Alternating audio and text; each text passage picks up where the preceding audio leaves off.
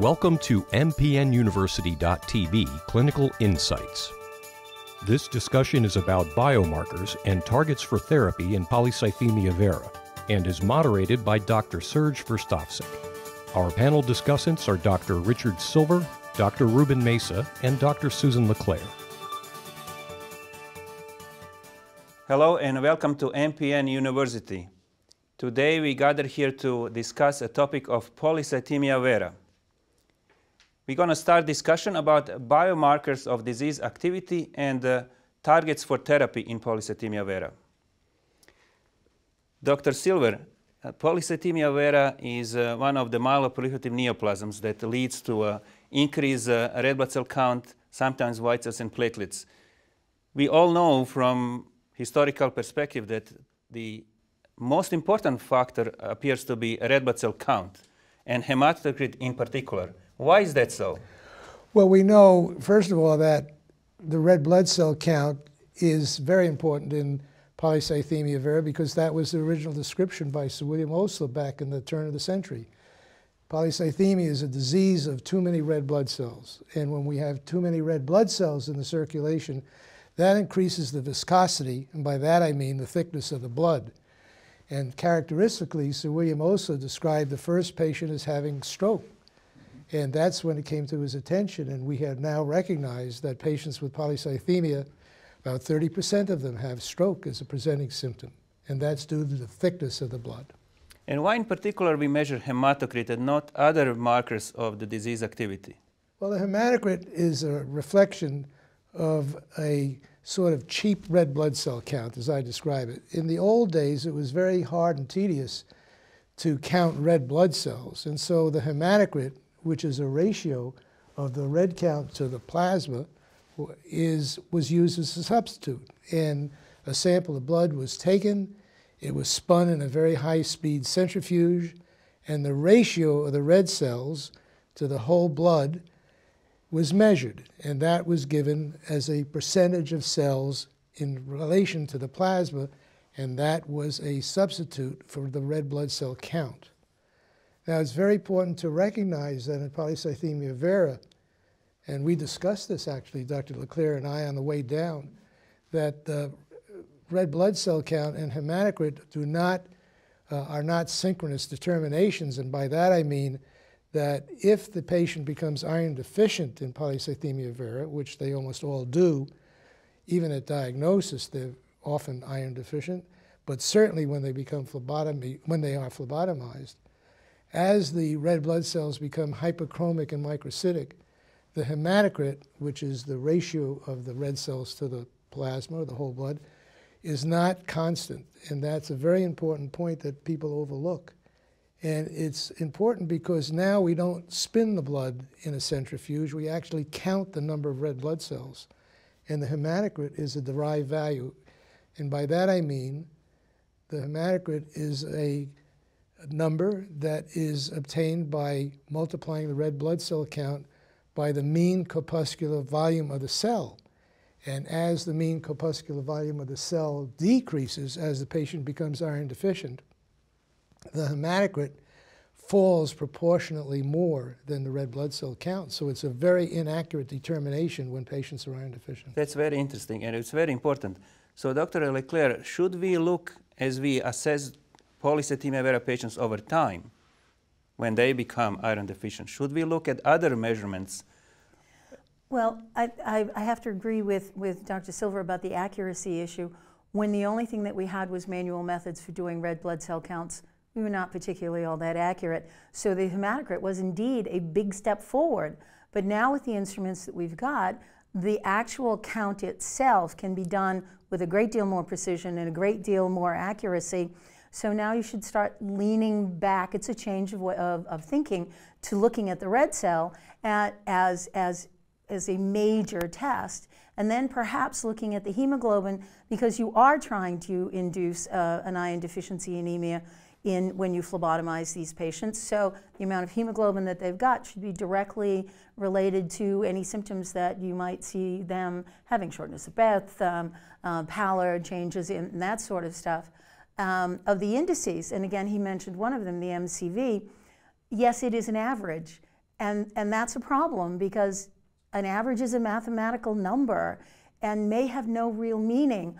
If you're going to take an average of the size of oranges, you'll probably get a pretty good answer that will reflect the population of oranges. But I could equally take a population of fruit from raisin to watermelon. I will still get an average, but it has no value, no meaning. Fortunately, we have a test to help you, and that's the RDW. And as you see the RDW increase, it means you're getting this change in size, and that you should move away from the hematocrit and more to the red blood cell count, and secondarily then to the hemoglobin. So to Serge, make it, if I may just interject, this hematocrit that you've raised is a very important issue, not just to hematologists, but to internists in general. And it's not widely appreciated that many factors have determined and affect the hematocrit, a single hematocrit value, such as season. In cold weather, the hematocrit is less than in warm weather.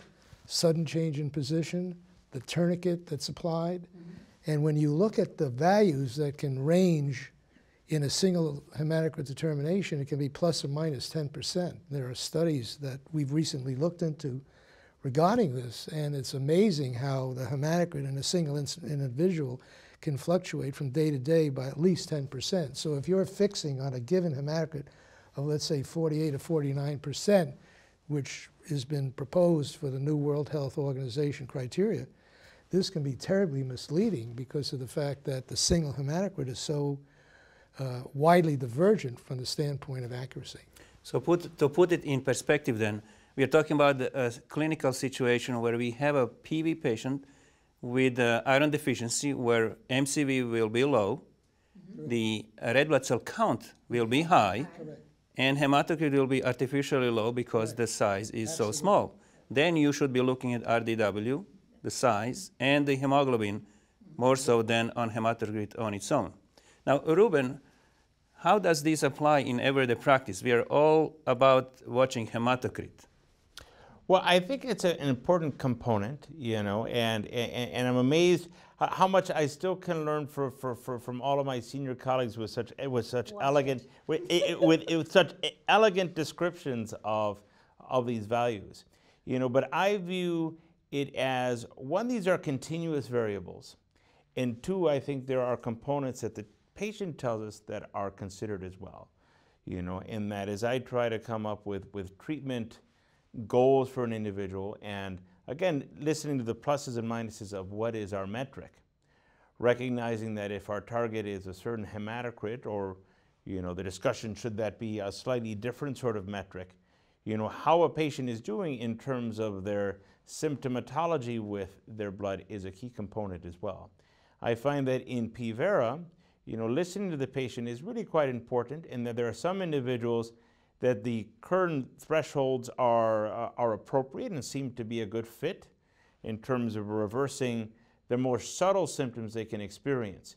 Difficulties with concentration, difficulties with cognition, propensity toward headaches. You know, patients over time really can be quite attuned to their bodies in terms of how they feel and the need for a phlebotomy. In some individuals, that threshold sometimes is a little lower in terms of how they feel. And in certain studies, trying to have a bit higher thresholds may be helpful in terms of symptoms, but may increase risk of thrombosis. So I think the numbers are helpful, but also seeing how the patient is doing. I have had patients mention that their physicians will look at the sheet in lieu of speaking with them, and looking at the sheet say, I think you're doing fine, and not listening to the patient who's telling them, you know, I don't really think I'm doing fine today. I think one of the other things that Dr. Silva mentioned, temperature, we're all in the winter time, so that's a good one. I would also like to include in time of day.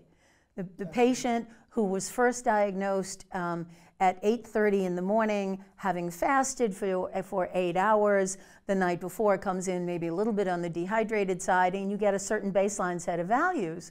But then the next time you see them, it's 3 o'clock in the afternoon.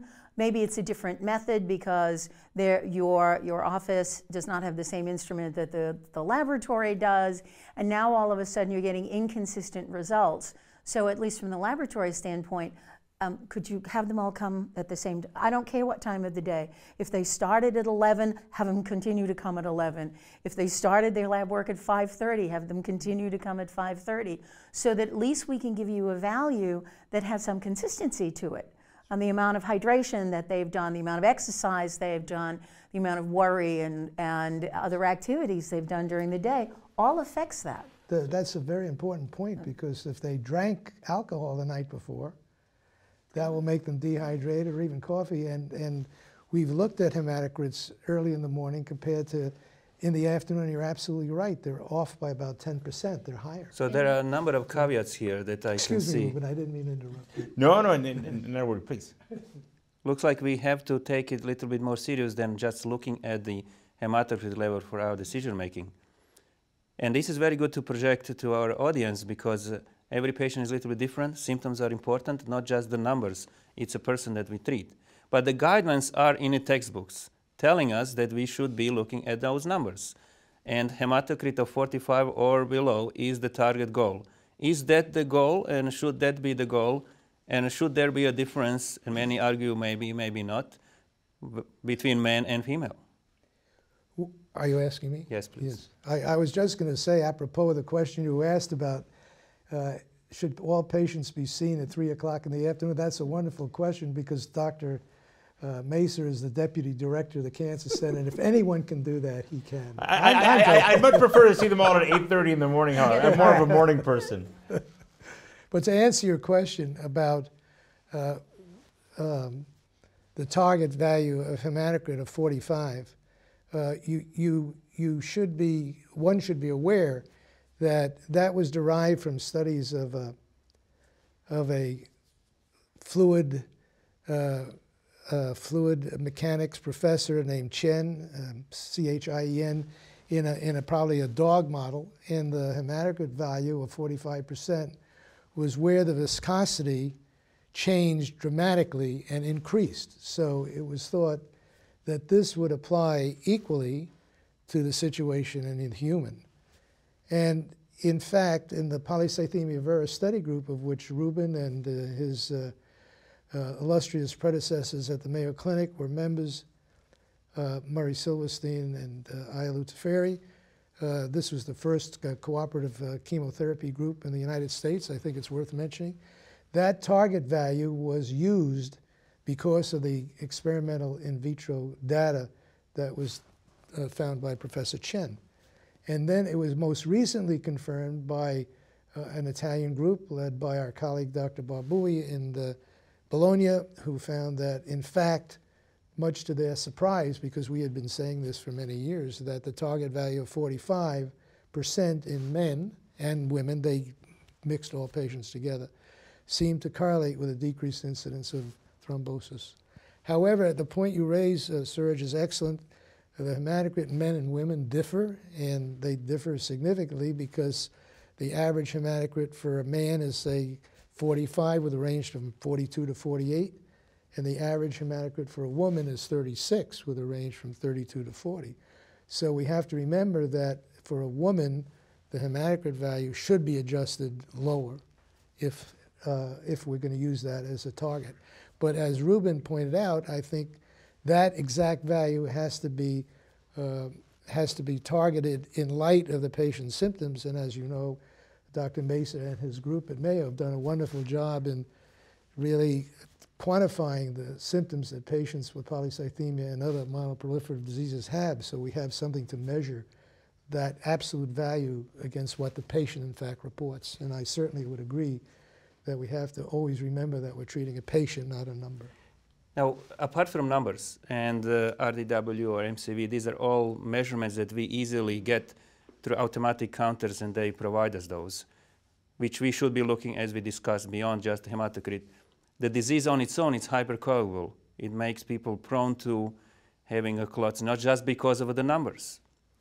Dr. Leclair, would there be a need for us to expand our, at least at the diagnosis perhaps, to measure something else but the numbers?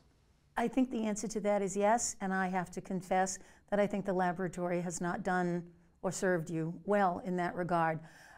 We do not have the capability of testing the wide degree of hypercoagulable states that are there. We do fairly well on 3 of them, but I'm not sure that we are capable of giving you the kind of information that you need. You ask us about platelets, we give you a platelet number.